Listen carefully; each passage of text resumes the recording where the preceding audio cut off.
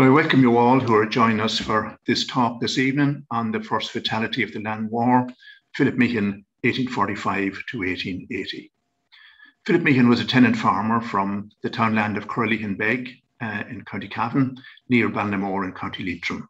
And he was shot dead by a young landlord from County Roscommon on the 14th of June, 1880.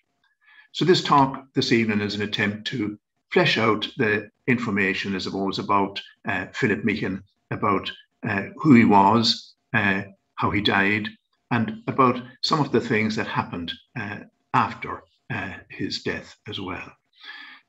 So I welcome all of you who are joining us this evening, and a special welcome to the descendants of Philip Meehan who are joining us for this talk from the United States in America. All of Philip Meehan's descendants are living in various parts of the United States, so we welcome all of them particularly this evening.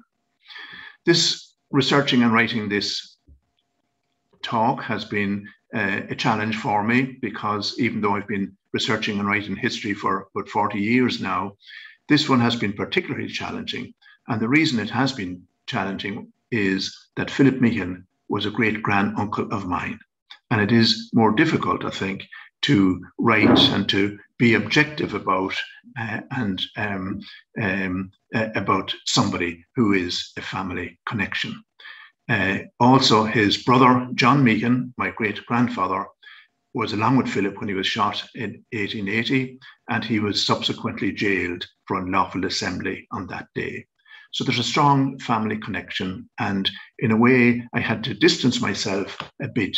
And yet the other, I suppose, advantage was that I learned quite a lot about Philip Meehan from family over the years, particularly from my grandmother, Susan Meehan, who lived with us until I was 14 years of age. These are my grandparents here on the left-hand side, Francis Kelly and Susan Meehan. Photograph was taken shortly before they were married, probably in the year 1915. And this is my grandmother, Susan Meehan. Much as I remember her, she died in 1966, and I say she was the one who talked regularly about her uncle, who was shot dead, and also about her father, who was jailed for unlawful assembly on that same occasion. Just to explain the family connection a small bit more, my great-great-grandparents were Johnny Meehan and Judy McGorn. They lived in the townland of Corraleehanbeg, and they had this is their family here: Anne, Mary, Catherine, John, Philip, and Bridget. And John and Philip, I suppose, are the two that we will be dealing with mostly in this talk. Philip, I say, who was shot dead, and John, who was jailed. Philip married Bridget Mataviti. She was from the townland of Corraleehanbeg and in County Cavan. They were married on the 16th of June, 1873. And John, my great-grandfather, married Bridget Dolan in Acheson some just months later, on the 6th of August, 1873. This here on the left-hand side is a picture of my great-grandfather and great-grandmother, John and Bridget Meehan, probably taken about 1905, shortly before John Meehan died. But the ones that we're focusing on mostly was Philip and Bridget Meehan. They were married and living in Corraleehanbeg, and they had 3 young children when Philip was shot. John, who was born in 1874, he was just 5 years old when his father was died. Susie was even less; she was just 4, and Annie was just months old. She was born in January 1880. So Bridget was left a widow with 3 young children when her husband, Philip, was shot. This is a map of Ireland, particularly for those, I suppose, who are not familiar with the detail of the country, those from the United States. And this is shown where in the northwest of Ireland, on the Cavan Leitrim border, this is County Cavan, this is County Leitrim, that this is where the action took place, where Philip was born, lived, and died. This is a more detailed map, maybe more useful to those who are familiar with the territory. this is the town of Ballinamore here in County Leitrim, and this here is the road out by Oakdara Cemetery, out and as far as Camelake, and then turn right and heading towards Corraleehan. If we go up here, we will see the townland of Corraleehanbeg. And this here is the county boundary between County Cavan and County Leitrim. And we'll see that Corraleehanbeg is a townland jutting into County Leitrim and the last townland in Cavan from this area. Corraleehanbeg was cut off from the rest of Cavan in a way because the mountain of Benbrack is up immediately behind it here. So Benbrack up there, so Corraleehanbeg looked more towards Leitrim and towards Ballinamore as its hinterland. Here B shows us the townland of Drumcroman, and this is where the action took place. What happened was that a family had been evicted from there the year before, the McTague family, and the young landlord, Henry Acheson, came to fence in the farm, and a standoff with a large crowd happened here. The landlord was chased along the road towards Ballinamore with a crowd following him, and Philip Meehan and John Meehan and literally hundreds of others were chasing him along the road. The chase took place along this road for a mile or so when Henry B. Acheson turned round, fired 3 shots, one of which hit Philip Meehan, and he died so about 8 hours later. And he died here in the townland of Clogher, marked by D. He died in the house here of Patrick Pryor, where he had the man he had been working for earlier that day before all the action took place. So that situates roughly where the action happened in Cavan and Leitrim. To give you an idea of what things were like in Ireland at that time, this time, and particularly in the northwest of Ireland, virtually all of the land was owned by large landlords, and the people who worked the land were tenant farmers with small plots of land, and they had to pay rent to the landlord, and they were evicted if they couldn't manage to pay that rent. So there were tenant farmers were living on the verge of want all the time, and things got particularly bad in the last years of the 1870s, particularly 1877, 78, and 79, because the weather was bad in all of those 3 years, particularly in 1879, with the result that in the northwest there were famine conditions once more. The Great Famine had taken place a generation earlier in the 1840s, and the great fear now was that those conditions would return and that there would be wholesale death as there had been in the 1840s. I should say that these images that I'm shown with these slides, none of them relate to County Leitrim or to the happenings that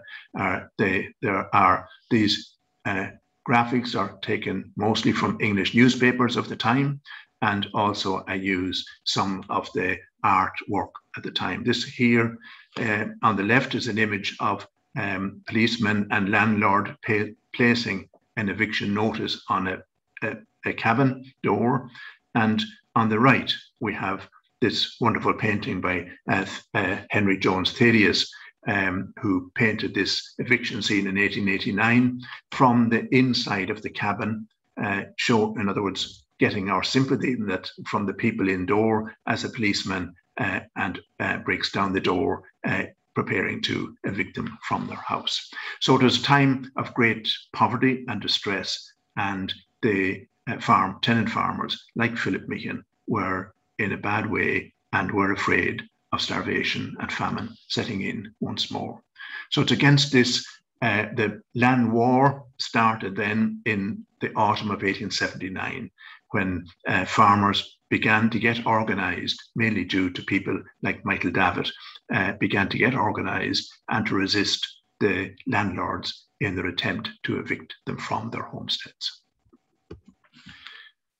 This is the trigger for the events of the 14th of June, 1880.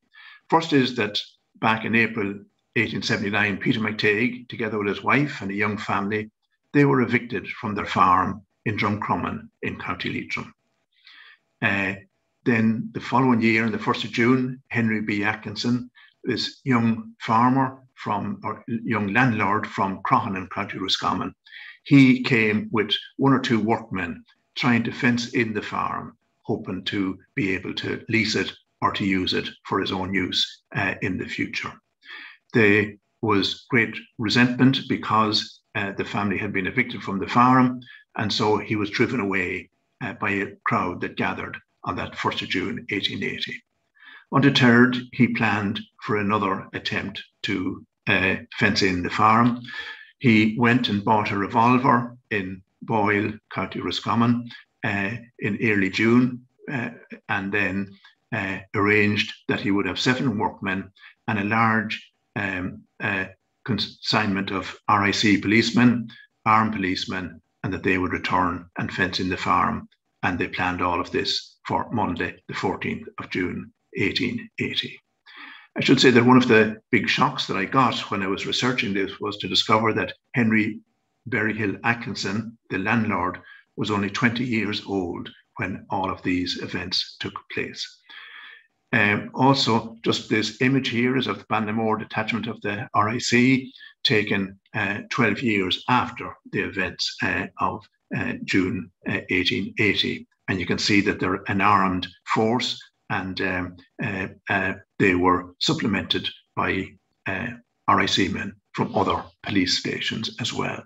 So my guess is that Henry Acheson was convinced that he would be able to carry out the fencing in of the farm with himself being armed and with having 16 armed policemen along with him. This is where Henry B. Acheson came from. He came from Lugnishammer House in Croghan in County Roscommon. They were landlords there, had some very good land, and yet this house, this is a picture of the house taken in 2021, and you can see that it's not a huge house when we can compare it with other landlords' house at the time, and yet compared to the cabins that the people like Philip Meehan lived in, it's a mansion and one of immense wealth. So this is where Henry B. Acheson lived with his mother and other members of the family. His father had died a short time before that. They arranged to come to Leitrim on the Monday, the 14th of June, 1880. And they arrived, Henry Acheson with his workmen, on 2 horse-drawn carriages and about 7 workmen, and then they collected the policemen in Ballinamore and headed out to Drumcroman and began fencing in the farm at about 10 a.m. in the morning. Word spread very quickly that what was happening, and a large crowd gathered very quickly. The weather was very good. A lot of the local farmers, tenant farmers, were working on nearby bog, and so they heard all of the commotion, and the crowd gathered very mostly with the tools that they had been working with on the bog, with spades and with grapes and slans, and they gathered to try and prevent the fencing in of the farm taking place. The head constable, Patrick Milmo, that's a panicked a bit, and yet others would say that he handled the situation quite well. As the crowd gathered and began to surround the landlord and his workmen, the policemen first of all loaded their rifles, and later then Milmo ordered them to unload them. And this action probably saved lots of lives, including the lives of his own policemen on that day. So a standoff for about an hour or so, and rising tension and anger between the crowd and the landlord and his workmen. What triggered off the event was that at about 12 noon, one of the people gathered there, a man reported that Henry Acheson was grinning at him and taunting him with his revolver. And once this news spread, all hell broke loose. The police were surrounded. Henry Acheson was hit with stones and with the grape before he decided to jump from the field and to run down the road towards Ballinamore. and immediately the crowd followed him. The chase continued along the road. Angry crowds of men and women armed with grapes and spades and stones and slans, they chased the landlord. And the policemen were running in the middle of the crowd, in the midst of the crowd, trying to catch up with the landlord as well and to protect him. Henry Acheson ran for about a mile down the road. He was 20 years of age, so he was young and rather fit. And he was chased by the crowd with Philip and John Meehan, the two brothers. They were to the front of the crowd, chasing him. Probably after about a mile of a chase, all of them were getting out of breath and tired, and the landlord turned around and he fired 3 shots at the crowd that was following him. And one of these shots hits Philip Meehan in the chest. He staggers and falls to the ground. This is what John Meehan, my great-grandfather, what he says about the events of that day. This is John Meehan pictured here, and this here is the ruins of his house in Corraleehanbeg, which remain. Both brothers lived near each other in the same townland of Corraleehanbeg. John Meehan, given evidence afterwards, stated that he was one of the party who went to the farm. He said he wouldn't have gone, only that his brother, who was blind of one eye, had gone. He saw his brother, while at the farm, punching Mr. Acheson with a stick. He pushed his brother away and told him to go home out of that. So this was the older brother trying to protect, I suppose, and his younger brother from getting involved. John Meehan gave further evidence stating that he ran along the road just behind his brother, and he said that neither he nor his brother had any intention of injuring Acheson, but that the landlord turned around and fired 3 shots.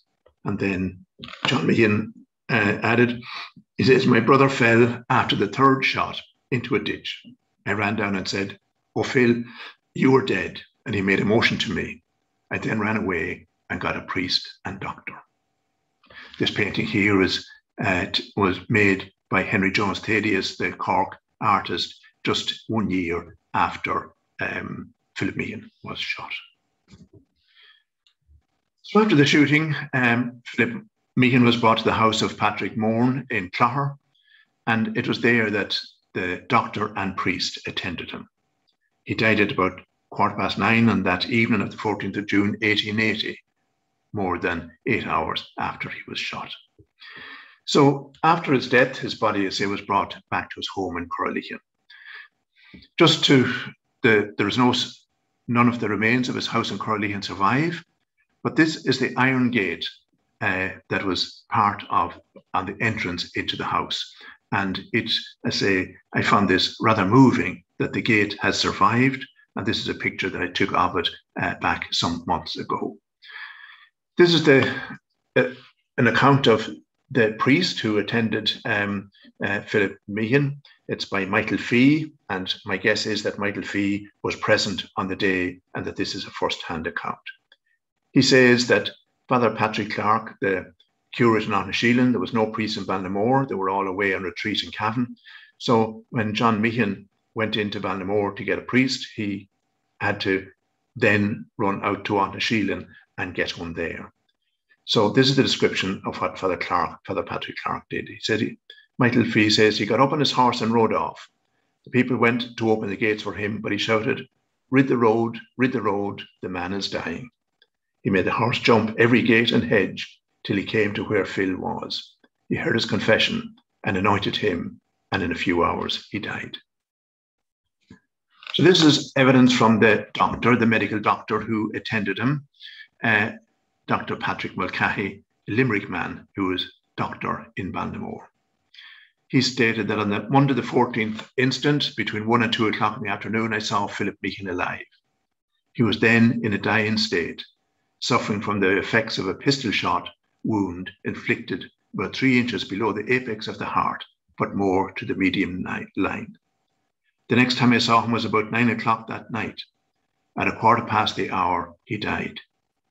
On the 16th instant, I carried out a post-mortem resulting from the hemorrhage caused by the wound.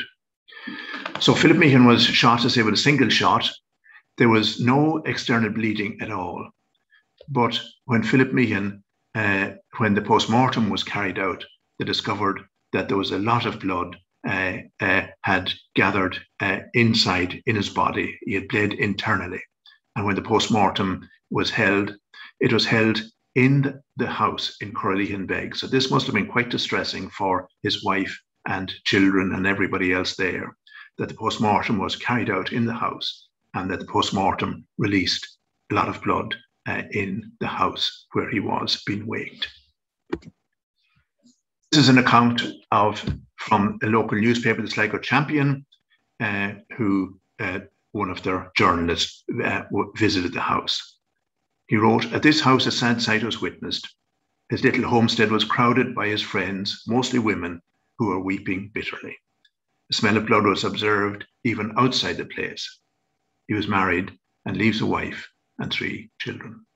A short and yet moving account of the wake and the post-mortem there in the house. So that's Philip. Philip Meehan was buried afterwards in the funeral mass took place in Corraleehan, and he was buried in Orthra Cemetery. Henry Acheson, the landlord, after he had shot the Philip Meehan, he was lucky because 2 policemen managed to get one of the horses and traps or carriages and caught up with him. And they took him onto the carriage and they raced to Ballinamore to save him from the crowd. He was held overnight in Ballinamore police station, and then he was taken to Carrick jail, mostly for his own protection, because feelings were running so high in the county.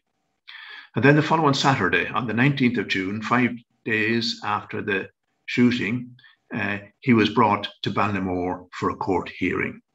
And the police were so afraid of trouble along the way that they brought him in the middle of the night with a huge police escort and didn't bring him the direct route from Ballinamore to Carrick-on-Shannon. Rather, they brought him through Mohill, hoping that they would avoid trouble along the way.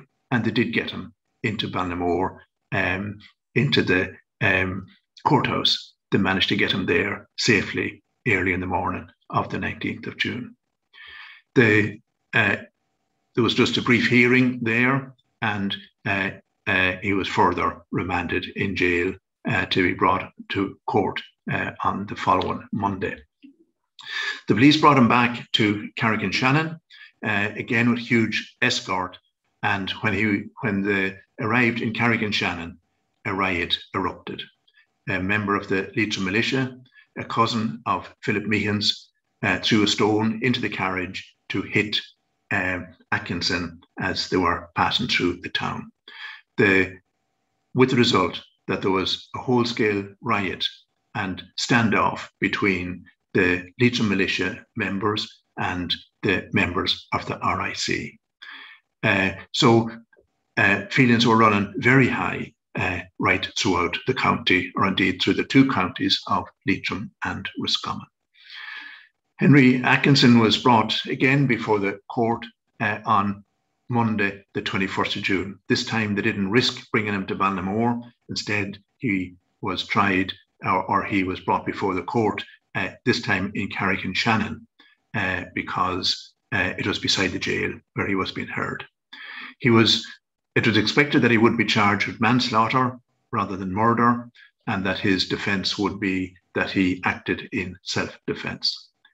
There was a packed jury, but no Catholics were allowed onto it, and there were virtually all of the landed gentry class, those who were on the jury, and they decreed that Henry Acheson should not stand trial at all for the shooting of Philip Meehan. So this angered people, the tenant farmers, that Acheson was not charged at all. And chances are that he would have been acquitted if he had been charged of manslaughter, but he actually didn't stand trial at all.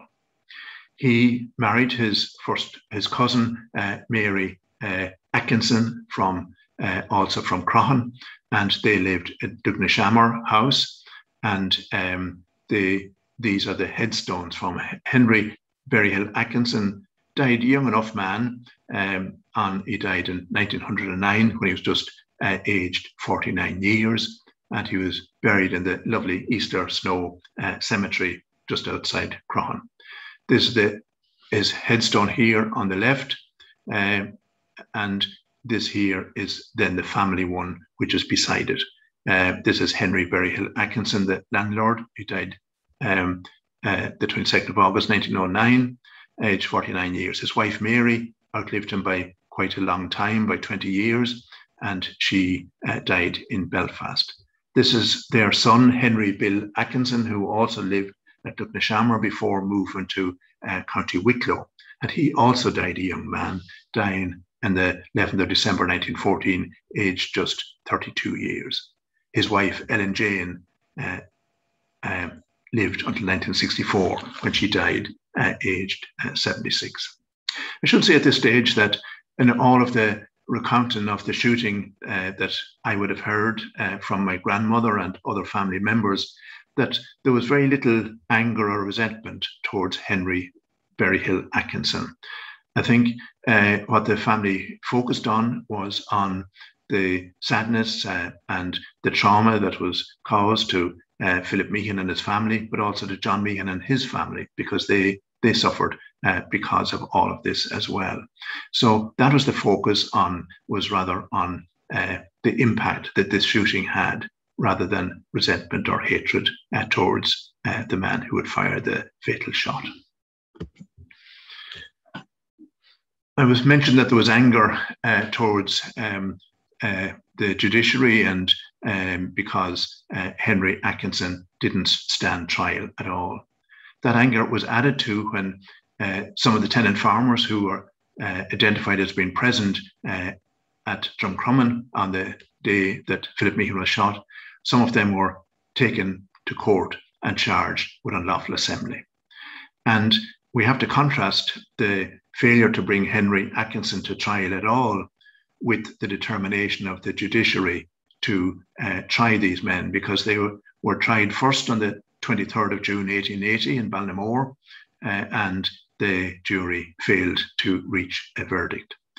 They were brought to court in Galway in the hope that a Galway jury would convict them. That took place on the 11th of December 1880, and again the jury in Galway failed to convict them again. The third time that they were brought to court was on the 8th of March 1881, about 10 months after the shooting. This time it took place in Carrick-on-Shannon, and they made sure that there was a packed jury, and with the result that 3 men, John Doran, John Meehan, my great-grandfather, and Patrick Degnan, were convicted of unlawful assembly. And John Meehan was sentenced to 2 months in jail and sureties of £80 on release. So they got fined what was a considerable amount of money at the time. We consider that most families, their income for a whole year was less than £40 at this time. So this is an income for 2 years that John Meehan had to, and the others had to pay, and also, as I say, been jailed for 2 months. So that they were released then in May in 1881. So Philip Meehan's wife, Bridget, and the 3 children were left in a bad state in Corraleehanbeg. Not only had Philip been shot dead, but also he was the breadwinner, and their desperate plight was even more desperate because of that. So 5 years after, or almost 5 years after the shooting, Bridget made the brave decision to emigrate to the United States. So she, who was just only 29 at the time, she brought her 3 children, John, who was then aged 10 and a half, Susie, who was 9, and Annie, who was 5. They, 4 of them, emigrated on this ship, the Rotruria, which they went on its maiden voyage. It sailed from Cove on the 26th of April, 1885.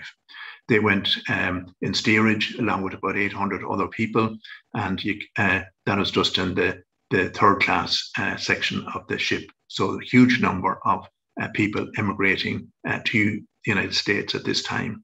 And they arrived in New York on the 4th of May, 1885, and they settled in Philadelphia. The family tradition is that they went to relations who lived in Philadelphia. So this is a picture of Susie Meehan there on the left-hand side there in her later years. She was only 3.5, as I say, when her father was shot dead.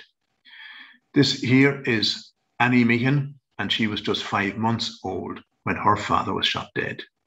We haven't any picture of John Meehan, the son of Philip, but we have this picture here of John's grandson, Philip Meehan, who was his father, John, was just, I say, 6 years old when his father was shot. So these are descendants of Philip and Bridget Meehan, and who lived in the United States. And I say there are literally hundreds of their descendants now living in various parts of the United States, some of whom have joined in for this talk this evening. Bridget Meehan was a survivor, and in many ways the heroine of this whole story, because she managed to take care of her family and to raise them to adulthood. And she married twice more. She married Edward Murphy in 1887, and they had one son. And she also married, after Edward died, she married Peter Tracy in 1891. She outlived all three of her husbands, and she died on the 4th of December, 1923. And in many ways, I think this Bridget Meehan, formerly Bridget McAveety of Corraleehanbeg, she was a survivor and had a tough life, and yet managed somehow to raise a great family. The American connection has been very important for my research in all of this. I'm very grateful to Marianne Rahman. This is Marianne here, who is a great-granddaughter of Philip and Bridget Meehans. And Marianne visited Ireland about 3 times, I think, maybe first about the year in the early 2000s, and I think the last time in 2010. And she and my father, my late father, who died in 2016, they kept up a correspondence. And that I got information from Marianne from the American side of the family, and I'm very grateful to her and to Rosemary Lamsback as well for information and photographs from the United States. I'm also grateful to my brother Frankie, who lives in North Carolina, because he unearthed for a lot of the American documents, birth certificates and things like that of the Meehan family in the United States. So we're nearly there. This here is a picture of Joyce Havana, a great-grandson of Philip Meehan's. And this is a picture of him taken last summer by the pool, reading my book on Philip Meehan, his great-grandfather. And this is some of the joys that you get as a historian, to see that you can give information and make available the story of the past for people in the present day. And hopefully that this, I say, will continue to be of interest to it. The book has been published and has been launched shortly, so it will be on sale. But I say it's one of the great joys that I've been able to make this information available for Henry, or for Philip Meehan's family descendants in the United States, but also for John Meehan, my great-grandfather's descendants. There are literally hundreds of them here in Ireland as well. So I've been able to make this information available for them. So that's briefly the story of Philip Meehan. I say there's more detail in the book, The First Fatality of the Land War, Philip Meehan, 1845 to 1880. Just to finish by saying thanks to you for joining us this evening on this talk. Hopefully it's of some, that you learn from it and that it's of some interest to you. I want to say a special word of thanks to the Common Shankers Breffni, the Breffni Historical Society, and to the Johnson Library in Cavan for hosting this lecture, and to Brendan Scott for scheduling it here in November.